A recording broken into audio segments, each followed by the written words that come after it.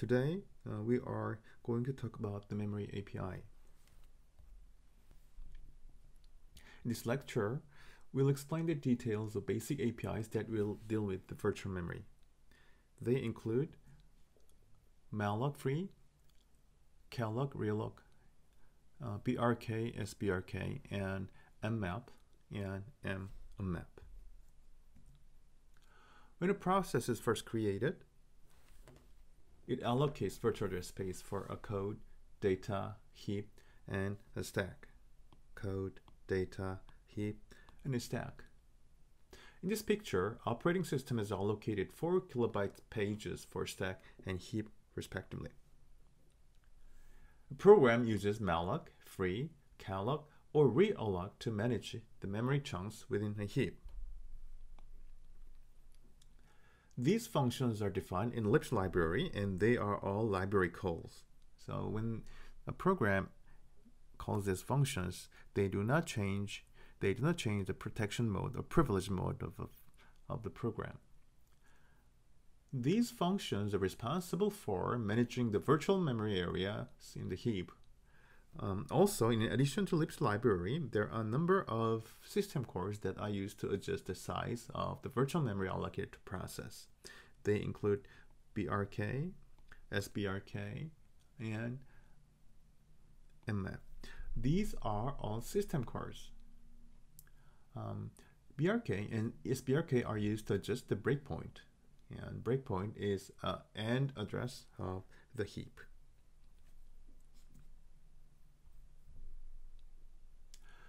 First function we're dealing with is malloc.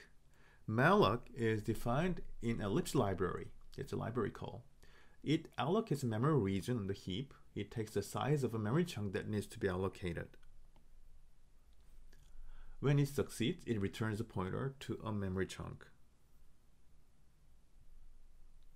Another interesting function is size of. Size of function returns the size of a variable or the size of an object. There are two distinct usages as below.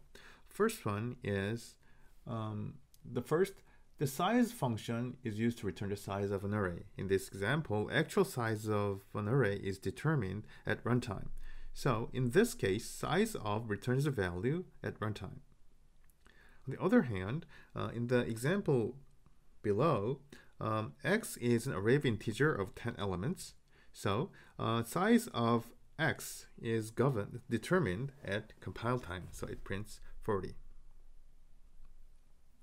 So in the first example, the size of x is the size of pointer to an integer array. So it prints out 4. Another function is free. Free deallocates the memory chunks pointed by PTR. It accepts a pointer to an object. And the important thing is the pointer PTR, which is an argument to free, should point to the address of the memory chunks that has been allocated by malloc or other memory allocation functions such as malloc, calloc, and realloc.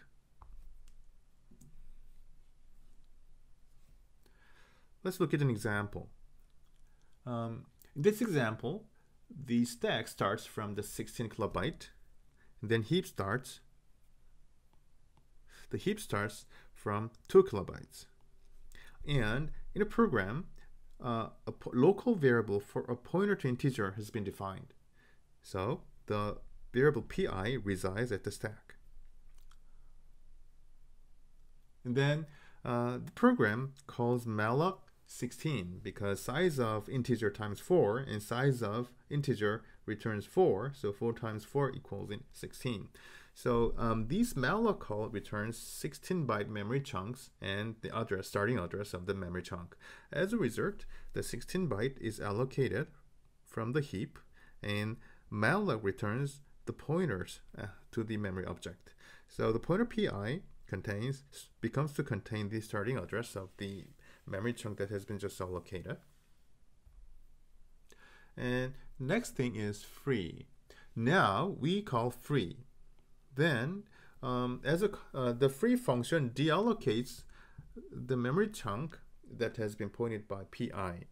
Let us list up the important mistakes we make when you use malloc. The first frequent mistake is to forgetting allocate memory. In the example below, we copy a string pointed by src to the DSP pointer. There is a SLC pointer, and it contains a HELLO 5-character string hello, and we copy it to destination. It works fine, except that DST does not have its own memory chunks. So this strcpy tries to copy the HELLO to the DSP pointer that does not have any valid address allocated. What is going to happen?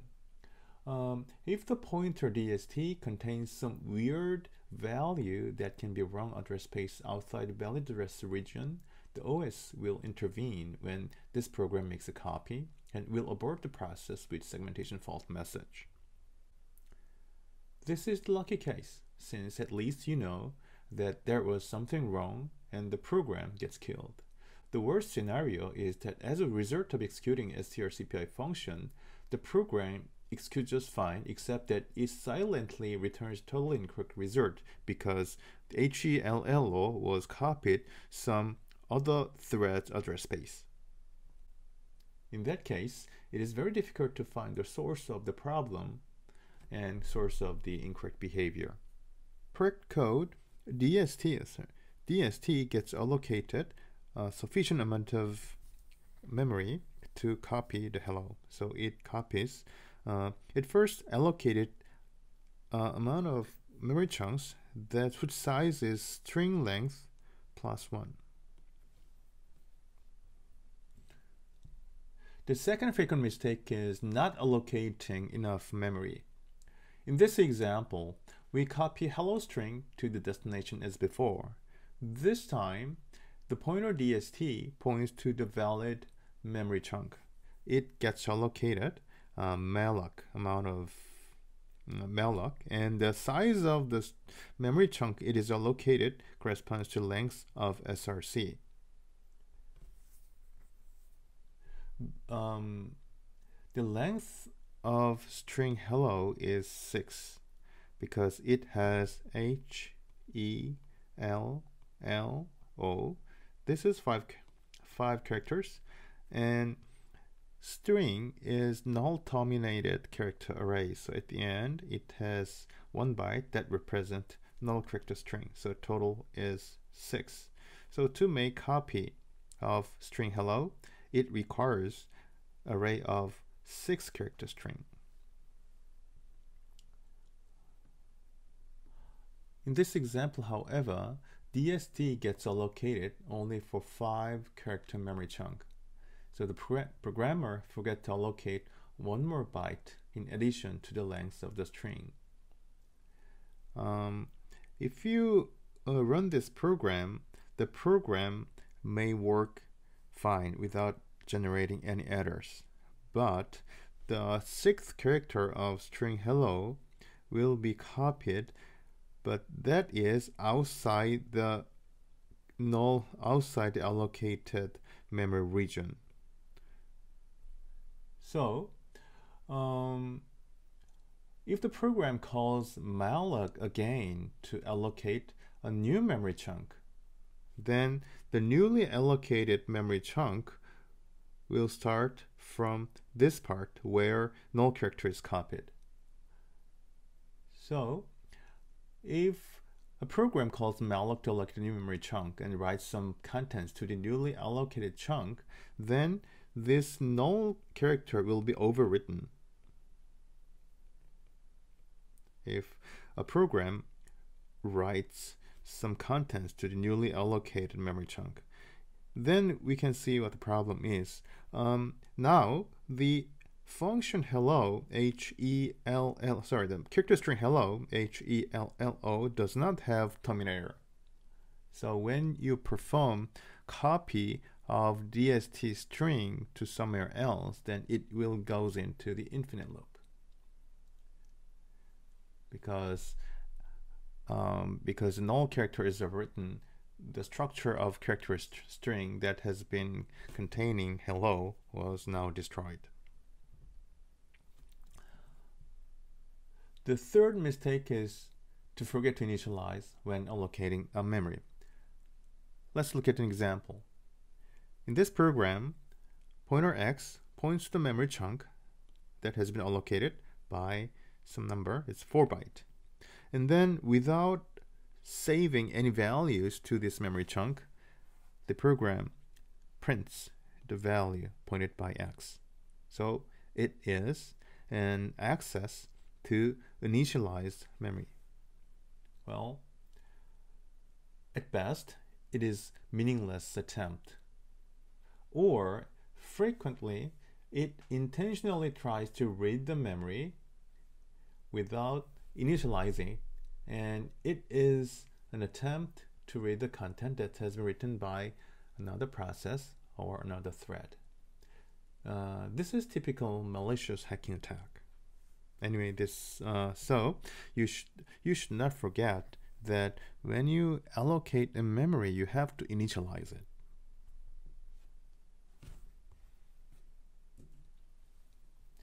The fourth mistake is memory leak. Every memory allocation should have matching free function call.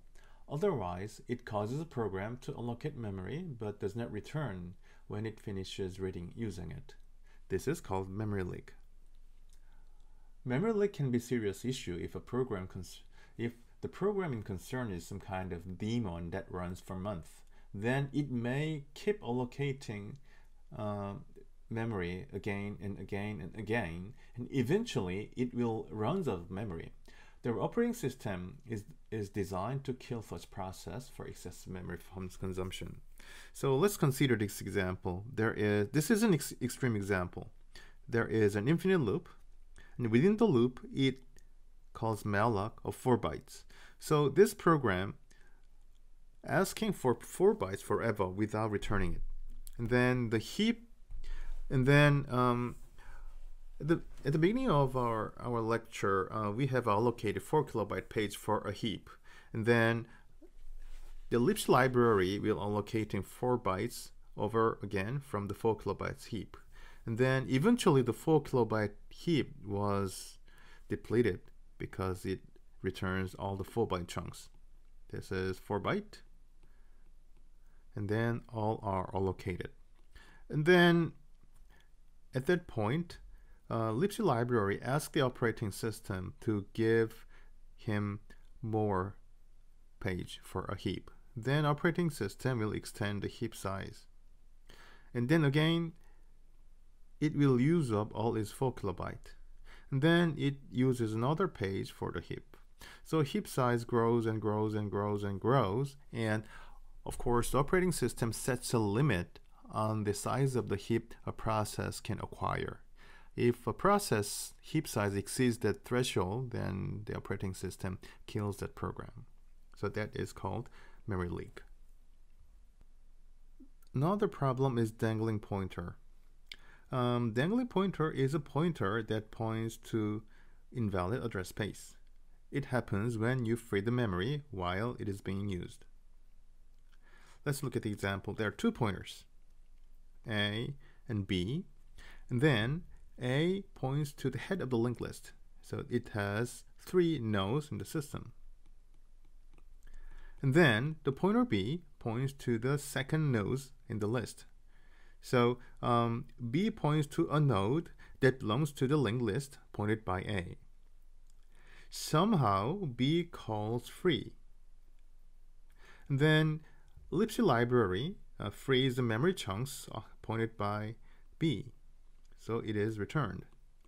And then this memory chunk can be allocated to the other thread for other use.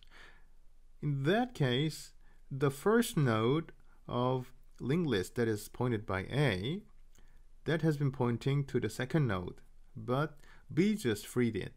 So now this pointer, the pointer of the first node of the linked list, points to the node that has been already deallocated.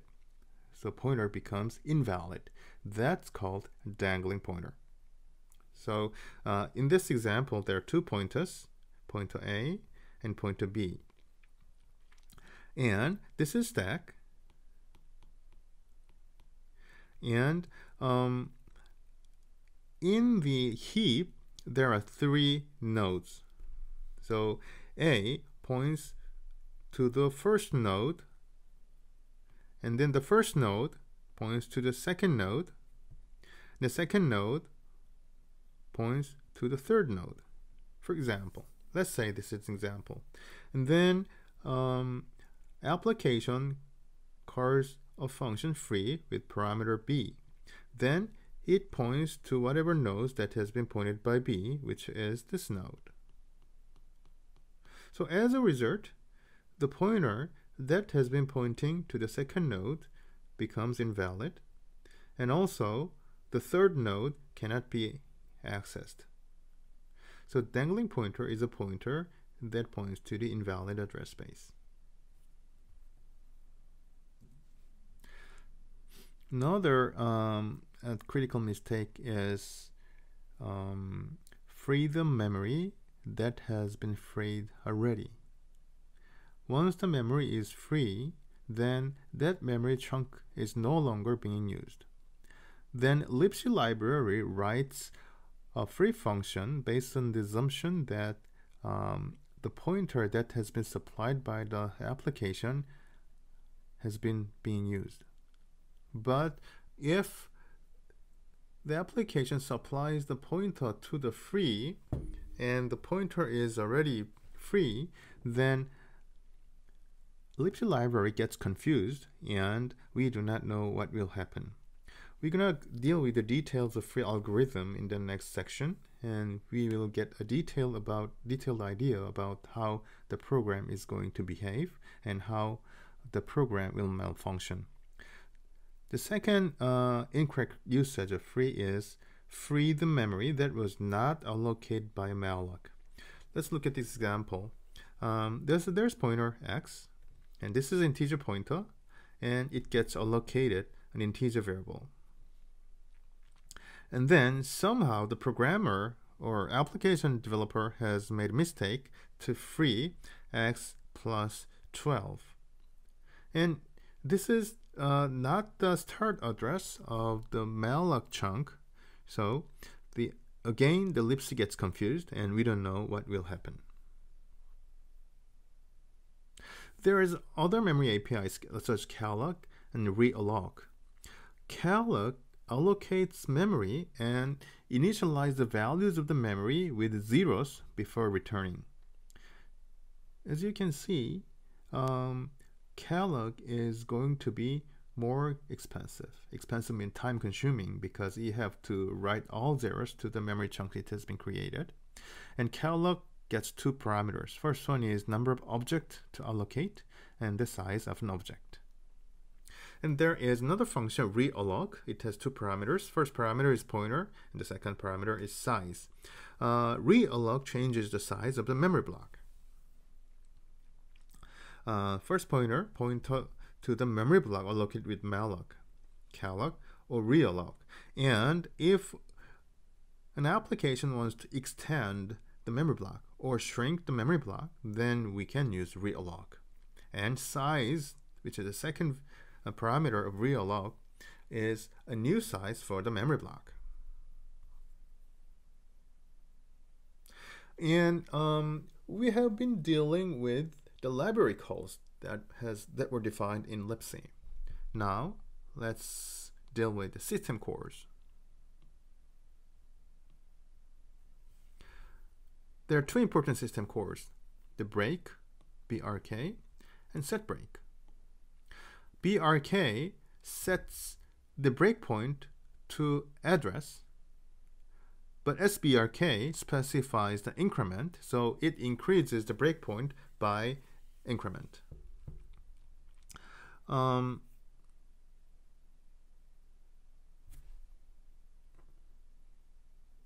When application has used up all his heap space, then the libc library asks operating system to expand the heap. The end point of the heap is called break.